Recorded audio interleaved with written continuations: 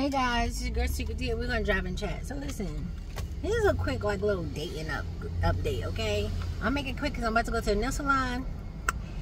I need a pedicure because these are press-ons. We don't need to get them done. Yes, I did the most, but it's okay. Anyway, so I started my dating profile. I actually started like matching with people.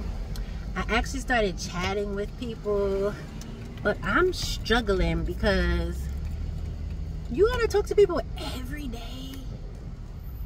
Like, it's hard. It's hard. It's hard to go from doing what I want to trying to be intentional and communicating and getting to know people, and then being mindful of having to like reply to text every single day. Now, I gave these people my iPhone number. I gave 3 people my phone number so far, because now that it's not like my main phone number, I'm just giving that shit out. They're like, have a number? Yeah, because you can have my iPhone number. They don't know. I mean, don't ask, don't tell. But I don't say, hey, this is my second phone, because that's a little suspect. But I give them my iPhone number, and then I haven't seen my iPhone. What's today, Monday? I haven't seen my iPhone since Saturday.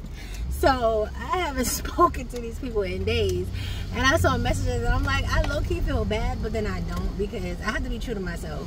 But that's my struggle, y'all. I'm struggling with talking to people every day. I know it sounds weird, and it might be a little bit weird, but I really feel like I really have to adjust, because if I'm really like for real legitimately trying to meet somebody, then I really have to be okay with talking to people, and I'm not really.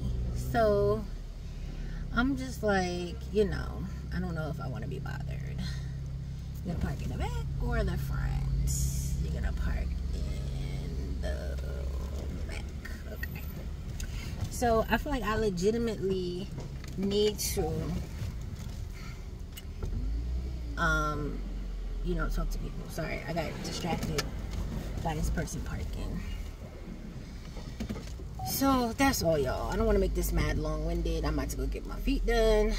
I might have to cut my little press-ons I just did the most on, because I'm gonna do my hair, start my hair at least. I'm gonna see, because I gotta go into the office. I drank some coffee, so I might actually be able to finish it depending on what I do to it. I haven't decided yet, but it is what it is. So anyway, y'all let me know how y'all deal with that. Like, people who date and don't be like, well, I've been married 15 years, so I'm not talking to you because you can't help me, okay? I'm talking about people who've been single for a while. And I know 3 years is not that long, but it's kind of long. Help. And also, why does everybody have this huge beard? Why? Like, if like 100 people like me, like 80 of y'all got this huge thing going on. Y'all all don't have to do that. That does not automatically make you attractive. I don't know who sent this memo out that said grow your beard out to be attractive.